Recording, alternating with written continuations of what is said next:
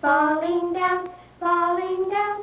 Lines and bridges falling down, my fair lady. Lines and bridges falling down. When Peggy and I moved into this house, we thought it was just a normal house where people were using some acid, some grass, maybe some speed. We found out there was a lot of shooting up going on. Some people were using heroin to the point that we couldn't trust each other anymore. The work wasn't getting done. We began to lie to each other. So Peggy and I took a stand against hard narcotics, and we called a house meeting. And the house members agreed that we wouldn't have any more heroin or methadone in the house. Yet some people found these two drugs just too groovy to give up, and it sort of destroyed the whole house. Now we build it up again, up again, up again. Now we build it up again, my fair lady. Now we build it up again, up again, up again. Now we build it up again, my fair lady. Now we build it up again, up again, up again. Now we build it up again, my fair lady. A communal is destroyed by heroin, but to most of us a more important and meaningful institution is also being destroyed with alarming frequency: the American home. Narcotics and their relatives, amphetamines and barbiturates, rip apart the fabric of family life at every social and economic level. The tragic aftermath fills hospitals, prisons, and rehabilitation centers across the country. The entire question of drug use is vastly complex. The drugs themselves are many and varied. The precise information available to us, when it does exist, is often cloaked in myth and controversy. Drug users do not fit within any comfortable grouping. They are young as well as old. They are disadvantaged, but often affluent. I do the hard narcotics for escape. I do the more interesting drugs, the psychedelic drugs, for learning. It wasn't enough for me to smoke. I needed something else. The drug scene in Vietnam is really a strange scene. It's hard to describe. Like, drugs are very prevalent there. They're all over the place. You can get marijuana, you can go out and pick it. I was a very nervous, uptight, lost little girl. And after I turned on, I may not have found the answer to everything, but at least, you know, it didn't seem of such immediate danger to me.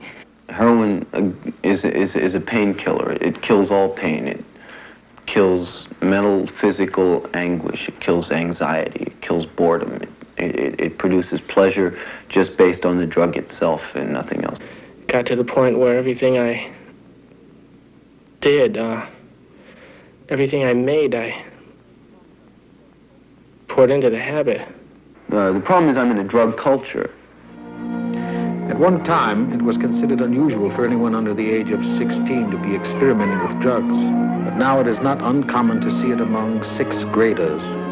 And in one well-to-do school on the West Coast, the drug experimenters numbered among 70% of the student population. A house destroyed, but a house that can be rebuilt. The man who stands at the center of the rebuilding operation and who shoulders much of the nation's concern over drug abuse is Dr. Stanley F. Yolles. The aim of the national program is to rehabilitate the estimated 100,000 narcotic addicts and the estimated 500,000 persons in the United States who regularly abuse non-narcotic drugs.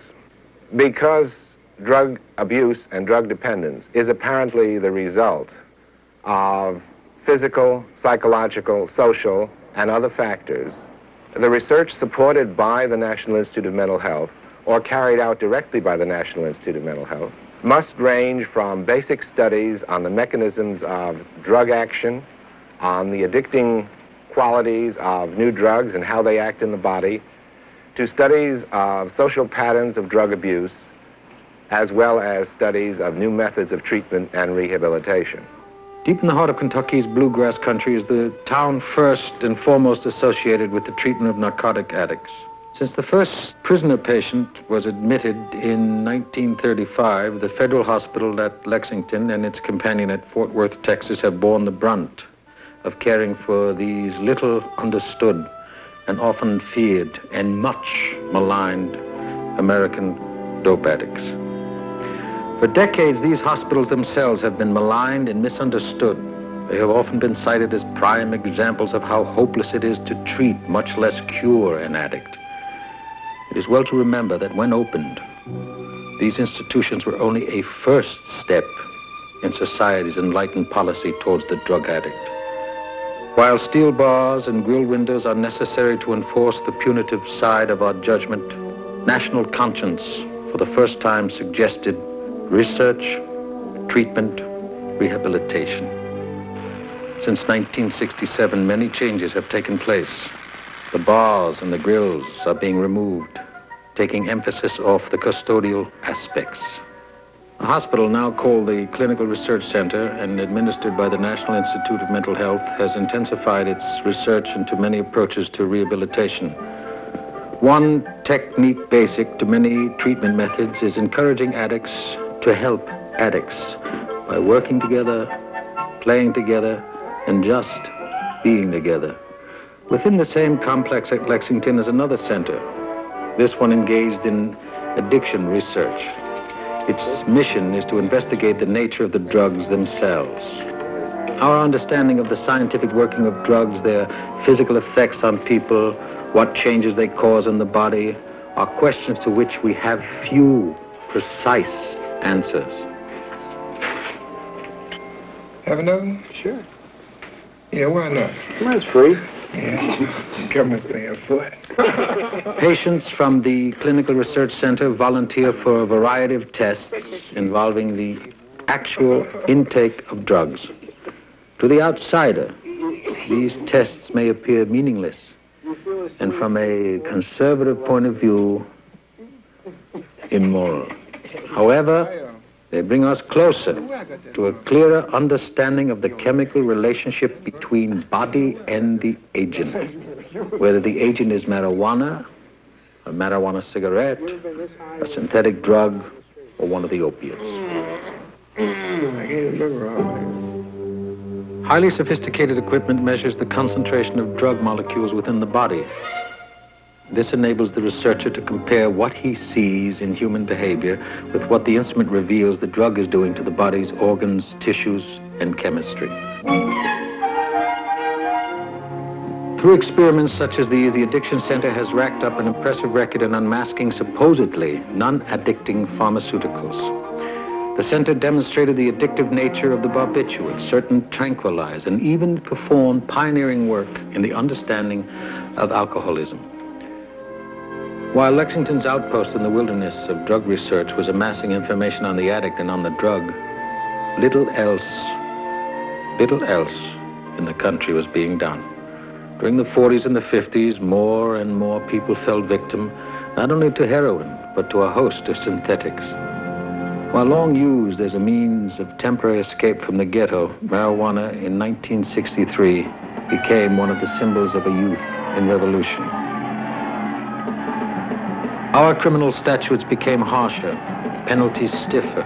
There was virtually no difference in the eyes of the law between selling a deck of heroin on a street corner or selling marijuana in a college dorm. But in the 1960s, there were also signs of progress in both the understanding of the addict's problem and in the law. Our narcotics laws have created a web in which the addict's need for money leads to crimes which reinforces the punitive enforcement of the narcotics law and thus drives the addict deeper and deeper into secretiveness and fear. California started a civil commitment program, the first state to do so. Even though high fences and barbed wire were constant reminders that inmates were still prisoners, the accent was not on punishment, rather treatment. Aside from early federal programs at Lexington and Fort Worth, it was the first time that a public institution was used to treat addicts instead of just confining them. New York, 1962, the Metcalfe-Boker Act allowed many of the state's addicts to elect hospital treatment instead of prison sentence. The 1960s saw enactment of the first major federal law designed to realistically appraise the addict's problem and restore him to his community. The Narcotic Addict Rehabilitation Act of 1966 allows the defendant in certain criminal cases to elect treatment instead of punishment, including an extensive program of aftercare under the supervision of the Surgeon General. Synanon, first established in Santa Monica, is perhaps the most publicized of the self-help private approaches. Rehabilitated addicts like Don Parker have carried on with the Synanon philosophy in other cities, from California to New York to Chicago, each establishing his own therapeutic community. A residential therapeutic community, if I may explain it for a moment, is a 24-hour-a-day living, working situation in which people go through all kinds of emotional changes. Drug addiction, of course, is not a physical problem, it's an emotional problem, and that's what we approach. In these communities, the addict is first taken off drugs, either cold turkey or by gradual medicated withdrawal. He then starts the long, humbling process of living shoulder to shoulder with other addicts. People who have made it. People who have little sympathy with members who refuse to be honest with themselves. Why don't you be honest with him? You boil and you can't even talk calmly. You'll explode every time you talk. You're all emotion. And you sit there, you're boiling inside. You've been boiling your whole life. And you sit there and say, other people, you got a cop out. Are you afraid of him? These are the residents of New York's Daytop Village, a private therapeutic community supported by federal, state, and municipal funds. Graduates of Daytop master far more than their past craving for drugs. They learn a new lifestyle centered around helping others, bettering their communities. When he returns to the street, the Daytop graduate will be a force for action in his old neighborhood, even if it's only rallying people to clean up their block. Some of Daytop's byproducts are surprising and they're exciting. This is the stage of an off-Broadway theater where Daytop residents tell their story behind the footlights to capacity audiences and to critical acclaim.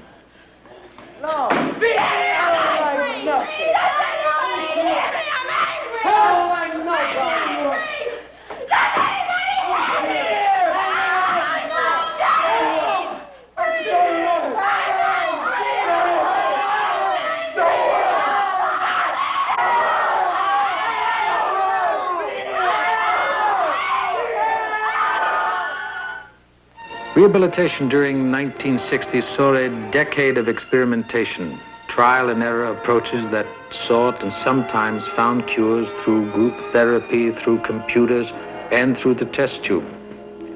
In Chicago, a young father of 2 children, hopelessly addicted to heroin, forced to steal to support his habit, opens a door to possible hope.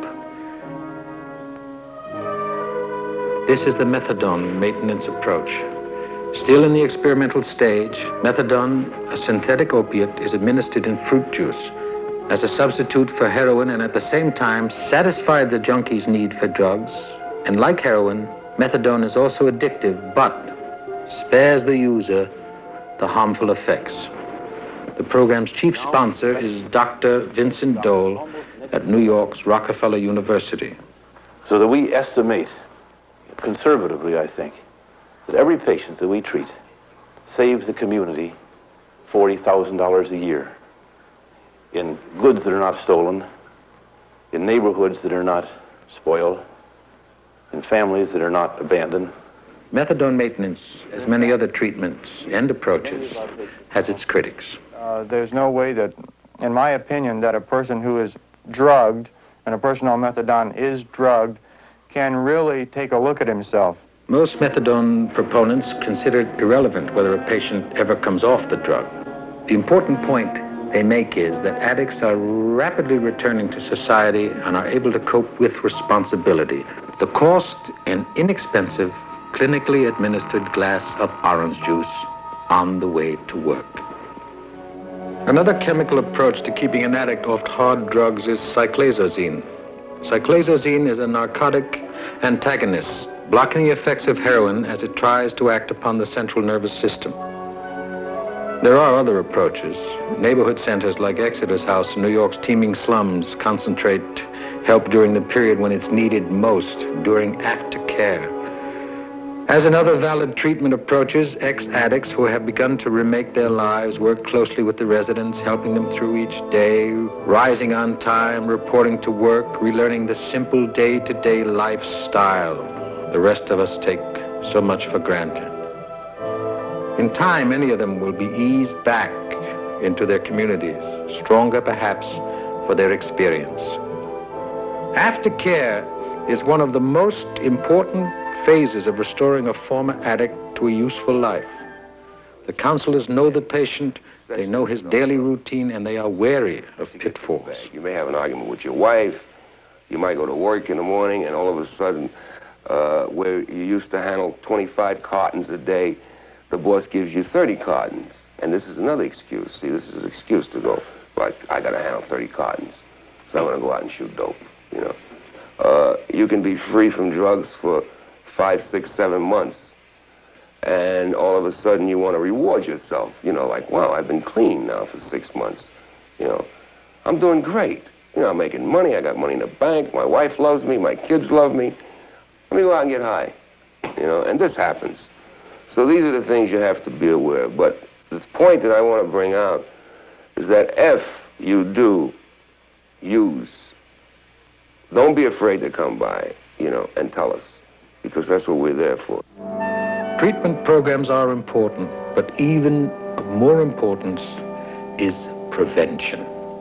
10 years ago, drug use among the young was concentrated in the ghetto. We thought at that time that eliminating the slums would eliminate that aspect of the drug problem. Well, the answer is not so simple.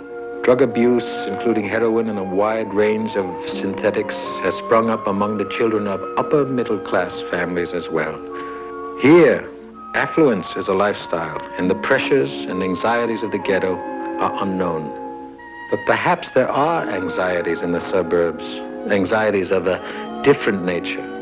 It's like a fortress to protect this all-white community of 40,000 people who live in one of 3 models of housing of total cultural starvation. It's not a fortress, it's like a prison of uptight, shallow people, and the only food for their brain that they get is television and booze and adultery. And everyone has money. There's no identity in money. You can only say, I have more money or less money, and that's no identity, that's just quantity. The only thing you can do with money is buy mass-produced products. And everyone has mass-produced products. Detroit makes 5 million cars all the same. The tragedy is that youth, in rejecting our values, too often uses more than rhetoric to express dissatisfaction. Was driving north on Larrabee at an excessive rate of speed of 60 miles an hour. I pulled his car over and asked him to produce his driver's license, and he had none. I immediately arrested him and searched him, and on his person I found a bag of white powder that has since been analyzed by the crime laboratory. Mr. Stubbins, you heard what your lawyer just said? Yes, I did. And do you still know that on this plea of guilty, this court is going to send you from 3 to 7 years in the state penitentiary? Yes, sir. I do. It is so ordered. Another hippie convicted on a narcotic charge. Now, why should we be concerned? Why? Because in a few years, those under 25 will make up 1/2 of our population. Marijuana among college kids is only one drug in one population group, but it serves to illustrate that our interest as a nation has been more than somewhat hypocritical. It seems as though the college kids, the middle-class kids in this country, suddenly discovered marijuana in the mid-'60s, the early '60s. And up until that time, marijuana was used almost exclusively by Negroes, Puerto Ricans, and jazz musicians. And, you know, who gave a damn about them? So that we could have all kinds of repressive laws and nobody would bother with these people or even look at the laws. But all at once, Mrs. Murphy's kid from the suburbs, who was attending a prominent university, gets busted for marijuana. And I can tell you from personal experience, I've had medical students, law students, kids going to scientific institutions on national science grants. I've had all kinds of people who have been arrested for marijuana violations. And when this happens, suddenly our society starts to become aware of a problem, so-called. The entire question of drugs use is vastly complex, cutting across the boundaries of the law, medicine, and society's attitudes. The source of the problem is a simple flower, a hardy plant, beautiful in their natural habitat as they are dangerous, often lethal when abused by man in his environment. After 60 centuries of abuse, society's attitude is only now beginning to change, beginning to bring enlightenment to our understanding of drugs and why people use them. We are beginning also to realize the fact that there is no single bridge that will return the addict to society. For there are many drug takers, and each takes his journey to nowhere for numerous and complex reasons. Bringing them back home will require many bridges, many different approaches, each designed to reach one segment of the drug-dependent society. Whether solutions are found in a maintenance approach, a therapeutic community, a narcotic antagonist, one thing is certain: we must continue to build bridges back into society, as many bridges as possible. Let's call them bridges from no place.